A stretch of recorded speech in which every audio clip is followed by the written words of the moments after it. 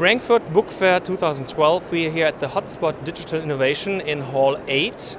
And well, the guest country of this book fair is New Zealand, and we've got a Kiwi here, but the company is based in Berlin. Welcome, Adam Hyde from Sourcefabric. What kind of services does Sourcefabric provide? So we provide free software. We make free software. So platforms for news services, journalism, journalists, things like this. And while we're here, is we also produce a free software book production platform.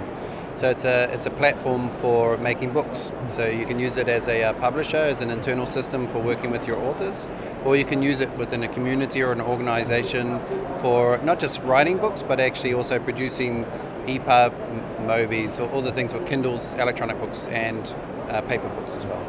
That sounds very interesting. I mean, there must be a huge demand for that at the moment. Yeah, well, it's interesting because the publishing industry is trying to find out, where the future is right now. It's everything is up in the air, and yeah, so it is a very interesting time for us. We have a platform we've been working on for 5 years, and we brought it to the market just in February of this year, and it couldn't have been better timing.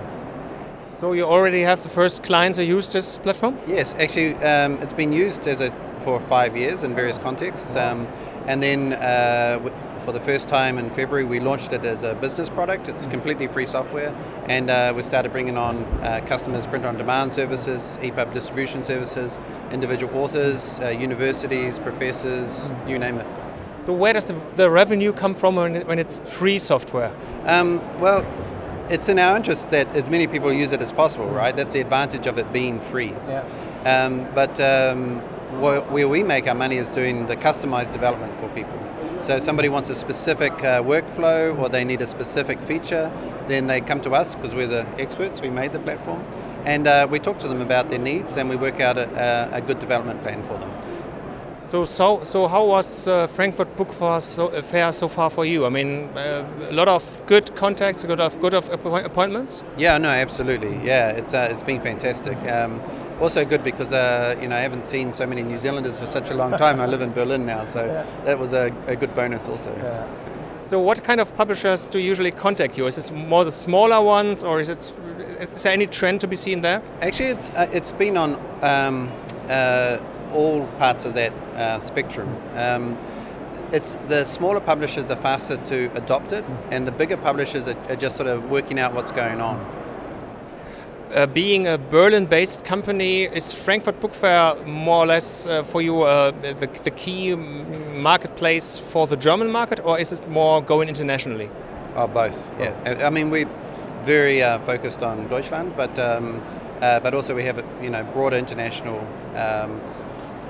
use case. So this is the perfect spot for us. And it's not restricted to any special language, for example, your software? No, we've produced books in Arabic, Farsi, Burmese, like wow. Everything you can think of. Yeah.